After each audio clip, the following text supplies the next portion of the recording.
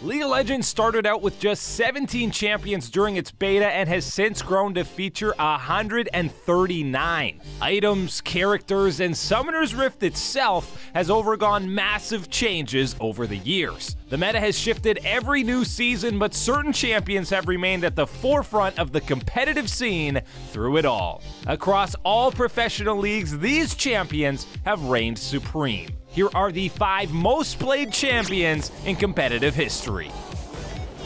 Number 5.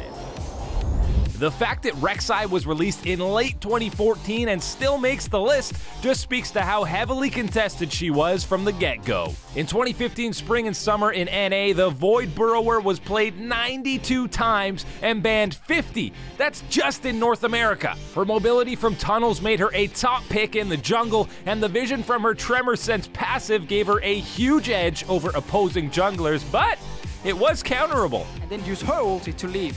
So G2 can keep making plays in mid lane, and they look for one now. Capt is here. Oh, Trick gets jumped on. 3 members of Fnatic. That was fantastic. Absolutely fantastic. They did not budge. They were setting up and playing. Oh, that was beautiful. Even with her reworked ultimate, she was a top 5 pick in the jungle in 2017. Number 4. Elise crawled onto the Rift right before Season 3, and by 2013 summer, she was picked or banned in over 90% of games in NA and Korea. Early after her release, she was flexed as an AP carry both mid and top, and even saw time as support. Anything to get her in your lineup because she was that strong, but obviously she became most played as a jungler. The odd one is close by, but I'm not sure he's got enough. He's going to have to go so deep to try and land this one. He wants to get in, get the smite down. He gets it! He gets the smite down for TSM. Well, it was a sacrifice, but it was worth it.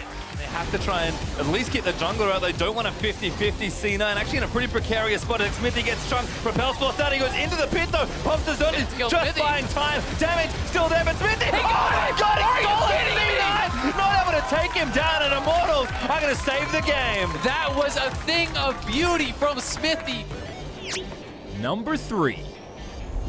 First of all, Braum brought Poros onto the Rift, which immediately made him a fan favorite. In terms of gameplay, Braum's unbreakable shield became an insane counter to poke comps and was just terrific in general at keeping allies safe. Double F now in a bit of trouble. Hyper's going to proc Impact. Will keep chasing in. Bounces on his head. Double F. Oh! Misses the net. And Impact going to chase him down. One more on him. Gets the door. Now they're going to stun him up. They get her under the turret, and Impact. He transforms to dump time.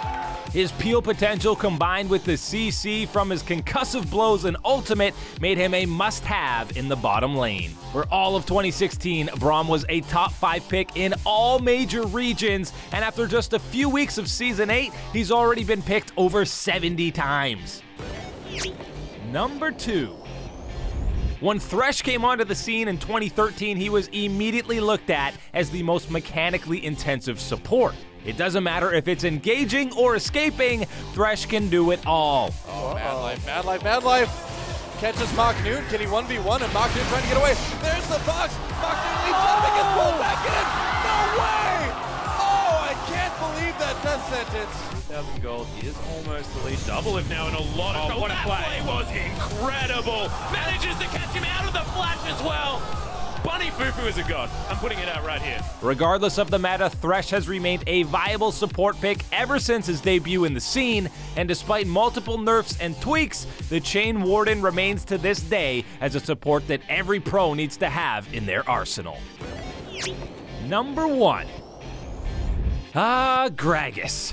The oldest champion on the list with a release in 2010, and probably the champion whose playstyle has changed the most over the years. Another champion that has seen pro play in every role except AD carry, Gragas was a top-tier mid-lane AP carry in Seasons 3 and 4, which made for some interesting highlights. But it's a little bit too late. They have gone deep on towards this one. Explosive gas. Oh my god. This just got destroyed. They saw the teleport to the left actually on the way in, so they can Mundo really could approach this. Greg, oh my god! That's game.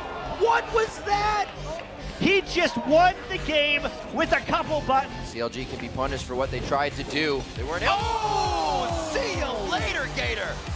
both Link and Double Lift going down. AP Gragas was eventually nerfed into the ground, but he was reborn again, this time as a tanky bruiser played mostly top lane or in the jungle. That's where the rabble-rouser sits to this day and is a good fallback pick for most junglers. In Season 7, he was the most picked champion, being locked in 1,083 times.